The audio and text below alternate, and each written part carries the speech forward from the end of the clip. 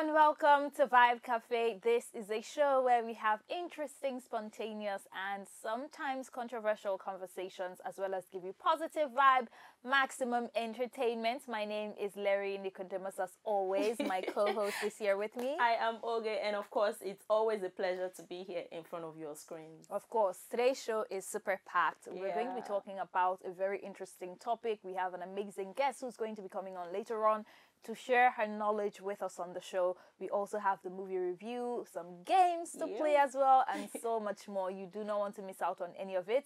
We'll go on a quick break and we'll be right back. Don't go anywhere.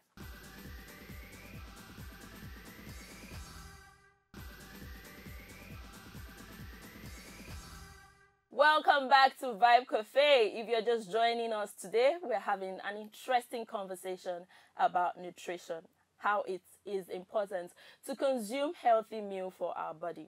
Today we're having this discussion in the studio with Miss Lillian Chinonyerem Ebibogo. She is a nutritionist, founder of Yogurt and Cold Cream. She's also a product review blogger. Welcome. Thank you so Welcome much. so much. Thank you very much. It's so nice to have you here with us. Thank you. I appreciate this opportunity. Okay, no It's also problem. nice to meet you beautiful ladies. Thank you. All right, so we're going to dive into the conversation. We're talking about nutrition and how important it is to take in healthy meal. So in your very own opinion, how is healthy meal important for our body? Okay, let's start with what's nutrition. Okay. Nutrition is actually eating healthy. So as much as you want to eat food, the major is, are you getting the right nutrients from that meal? You go out on the streets every day, you see people make vegetables, probably green vegetables or the normal vegetables, the carrots, the cauliflowers, the green pepper. And then you see some persons use hot water to make them to be easy. They say, you hear them say, if I eat it, if I use hot water, it will make me chew it easily. But then, by doing that, you've tampered with the nutrients on that vegetable. So at that point, what you're eating is no longer vegetable. You're eating something that's already, how do I even put it? You're eating poison. Let me use that word, because at that point, you've already tampered with the vegetable. You see some persons, they want to boil beans, and then they go ahead to, first of all, parboil the beans, and then pour the water and then cook it again. At that point, you're already removing the nutrients the beans is meant to give you in your body. You see some person want to make vegetable soup, and then they, first of all, they chop the vegetable before washing it, which is supposed to be, you're supposed to, first of all, put the vegetable in enough water that has salt. That salt will help to kill the germs in the vegetable. And after that, you're meant to cut, and not the other way around. You don't cut and wash, and then before you start cooking. At that point, the nutrient is there. So the problem we have is people don't get the right nutrition. And if you're not having health issues, you're not meant to stay away from certain food. If you don't have health issues, probably you say you want to watch your weight and the rest. You're not meant to say, I want to watch my weight and I will not eat rice, I will not eat yam. It's fallacy. It's not, you're already destroying the essence of food. We have the balanced diet. You need to balance your food. You need to balance your food. We have carbohydrates, we have protein, we have mineral salts, we have water. So when you don't take this meal, you stay away from them, because they tell you when you eat them, you gain weight. At that point, somehow, you're tampering with your kidneys or your liver or whatever. You don't even know gradually, because it's that you're overburdening them with enough carbohydrates, or you're overburdening them with a lot of protein. You get? So you need to be balanced. You need to balance it. If you want to watch your weight, so now I'm giving everybody a lot of info right now. So if you want to watch your weight, the best you can do is I will encourage you to take a lot of tea. I'm not talking about beverages like Milo, Bonvita, and the rest of them. I'm talking about tea, green tea, strawberry tea, black tea, whatever tea you find in the shop, cappuccino, red yeast, and the rest. Take them and try not to eat late in the late hours of the night, and try to take your breakfast. It's key if you're watching your weight. Always take your breakfast in the morning. Don't skip breakfast. It actually adds to your weight. And also do heavy food in the afternoon. And then at night, just do light food and then add your colored fruits. Colored fruits are very, very good. They have a lot of minerals in them. They have a lot of vitamins in them, rather. So take a lot of fruits that are colorful in the night. And doing so, you're getting the nutrition you want from your food. But please don't skip your food. Somebody should not tell you that because you want to trim down, you need to stop, you need to curb carb. You don't need to curb carb. You need to eat carb. You need them so you don't slump on the road.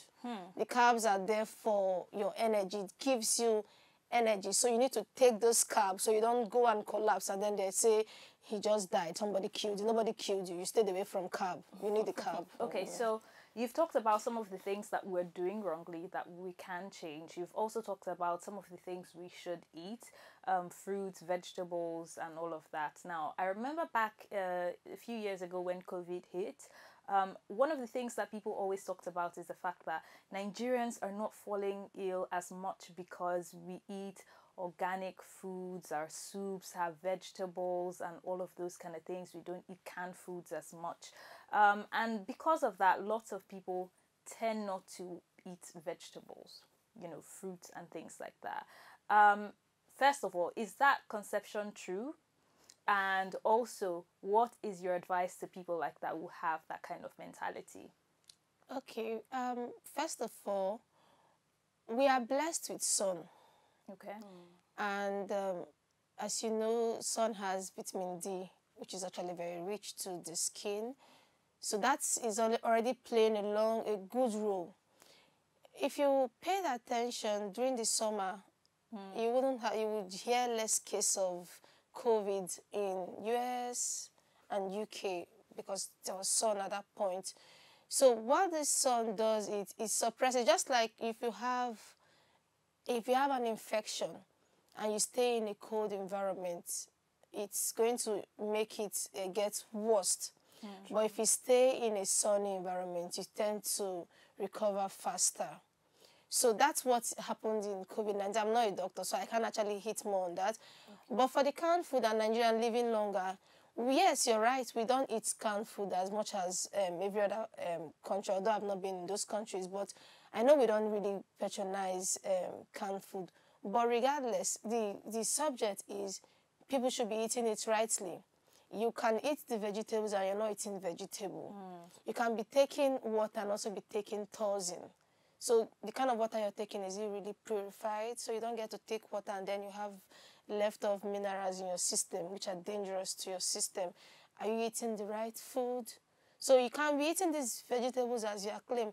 As some persons want to make fried rice and they make their vegetables to be so fried, but it's meant to be stir fried. It's supposed to be stir fried. You don't need to fry it so deep. Just gradual fry and then you put your, so it still have this crunchy feel.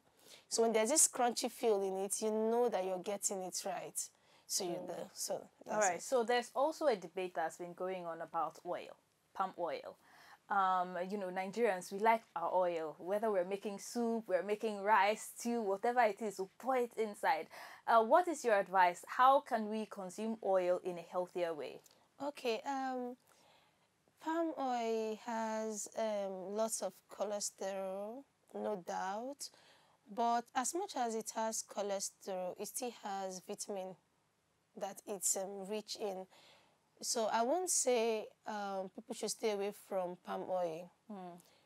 I've said this and I'll say it again.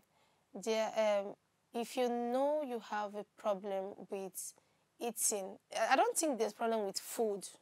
I will say it, I don't have a problem with food. I think the problem is you don't actually take things that will actually help your life. I mentioned you taking tea. It's very key. If you ask most persons that will be sincere with you, how they maintain their body, they actually take a lot of tea. So I'm saying this to you that's listening. Go out there, go to good stores you trust, get tea. Take them every night before you sleep or in the morning. It rejuvenates, and it also helps take away toxins from possible food you must have eaten.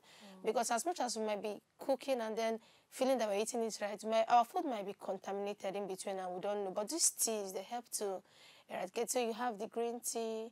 It also helps to manage cancer. We have cauliflower. I have on my Twitter, I talked about cauliflower some days ago. I've had people have testimonies. I tell people to take cauliflower. If you have issues with your menstrual flow, it's not coming regularly, just get cauliflower and stir fry it and keep eating it.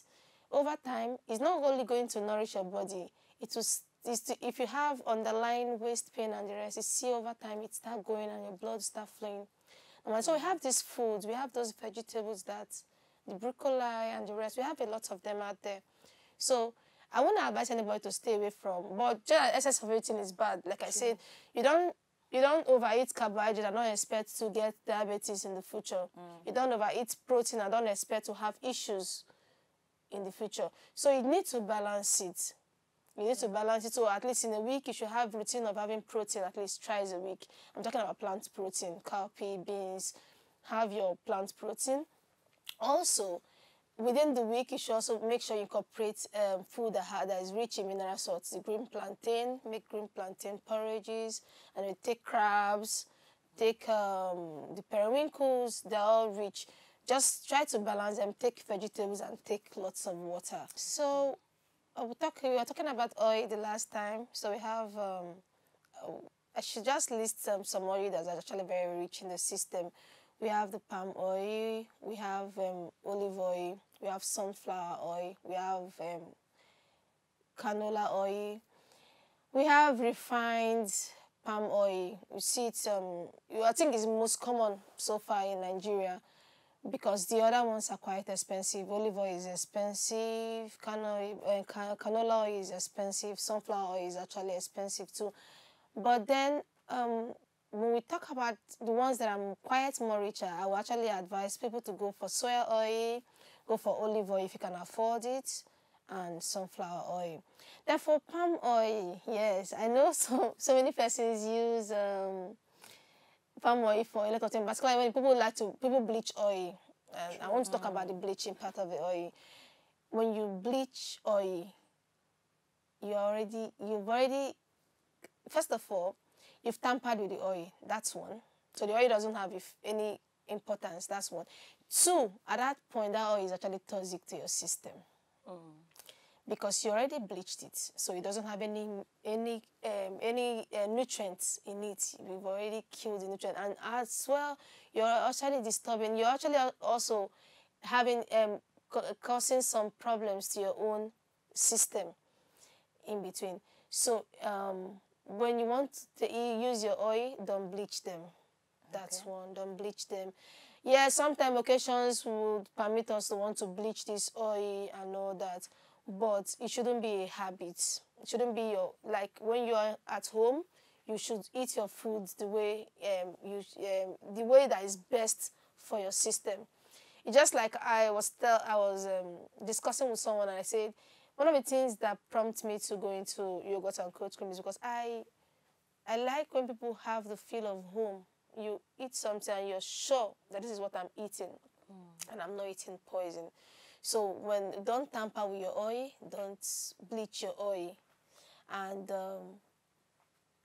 don't overuse palm oil. You should also, like I said, everything is about balance. I won't say you should not use palm oil, but balance it. Balance your palm oil intake. Don't always use palm oil. Same thing with your vegetable oil too. Some persons bleach vegetable oil, and some persons even use vegetable oil they use in frying potato, frying yam to make their stew and other sauces. It's even dangerous too. So if you're using your vegetable oil, it should be pure, like from the can to your pot for your sauce and your stew or whatever you want to use it for. All right, so this is the point of the show where we get to check out our fact file. And today is something you actually already mentioned. Our fact file says that people who eat late at night do tend to put on extra weight. One possible reason for late night eaters to add weight is because they eat or choose high cholesterol treats, right? This is something you've already mentioned. I want you to give an advice for people who cannot stay away from these treats, you know, late at night. Maybe you're seeing a movie, you have these cravings. What are alternative treats that people can eat that are healthier and would also help them in terms of weight? Okay. I would advise they stick to fruits and water. There are fruits that actually, when you take them, you feel filled. I know watermelon is one of it. When you take watermelon, you feel like you're filled, like take enough watermelon.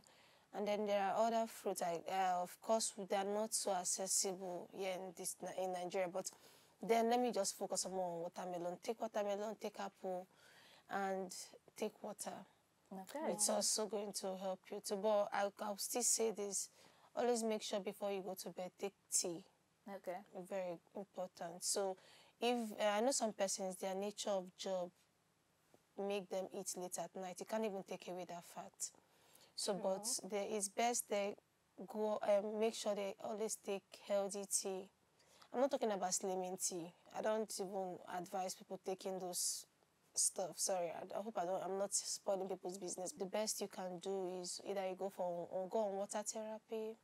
What is that? Water therapy is when you rise up in the morning, you take water, but warm water, not cold water, not even room temperature, warm water. All right, every morning? Every morning. You take What does that do? It helps to detox. It helps to detox and also burn fat. Oh, okay. Burns fat. All right. I know some people put like a little bit of lime in there. The thing is about lime. I wouldn't advise people to take lime. Oh, okay. Because it's actually very acidic. It can actually still cause you hepatitis. So stay away from highly acidic fruits. All right. Just before we let you go, you know, there are a couple of people who want to live healthy. They want to eat healthy meal. Are there advice? You know, they struggle. Some people struggle to just stay on that path. Are there basic advice you can give to people like that? Okay, yes. I know here in Nigeria, lately it's not really easy accessing fruits and vegetables that are not that affordable. But there are vegetables that are still, you can still get. You have carrot, it's still affordable. We have green pepper, we have green beans. These are more affordable. We have cabbage, they're quite affordable, unlike broccoli and cauliflower. It's on the high side. Not so on the high side though, but it's on the high side. So I would advise they incorporate that to their meal. You know, at least try, even if it's twice or thrice in a week, try to eat fruits. It's very good for your heart, for your liver, for your kidney, and for your entire well-being. All right. Thank you so much for coming on the show and having this conversation with us. I'm definitely going to try to incorporate more fruits and vegetables in my meals, and I'm sure you're going to do the same. Of course. We'll go on a quick break. When we come back, we still have the movie review and the games. You do not want to miss out on it. Don't go anywhere. This is Vibe Cafe.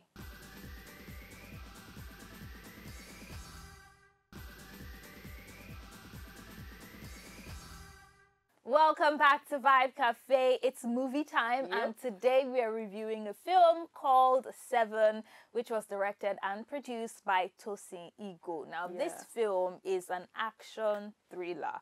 Basically follows the life of Kayode.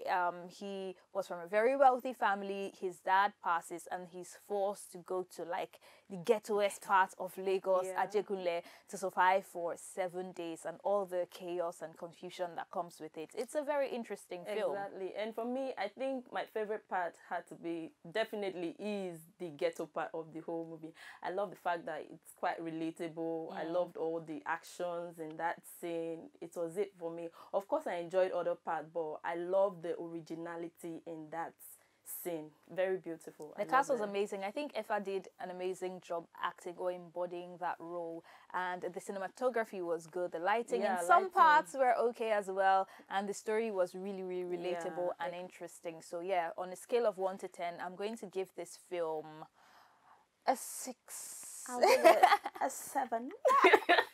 All right, you can totally go check it out for yourself and let us know if you love it just as much as we did or you're not feeling it at all on social media at Vibe Cafe Show. We'll go on another break. When we come back, we still have the game, so don't go anywhere. This is Vibe Cafe.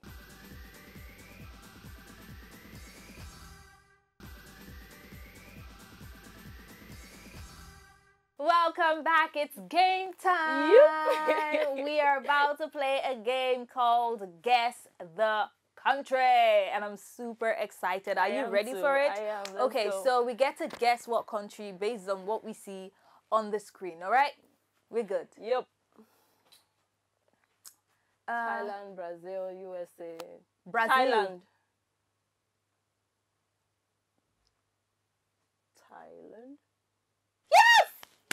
Okay. Oh, sign up. Okay, China. China. Russia. No, this is like China though. Let's see. Mongolia. Oh. Thank you. Okay, China. Definitely China. Italy. No? He's not so beautiful. What is it? Peru. Okay. Great Wall of China. Nice. Yes. Okay. Okay. United Arab. Okay. I'm going with United India. Arab. Let me go with India. United Is it Malaysia? Arab. India? Yes! Oh, thank How? you. Okay. This is Australia.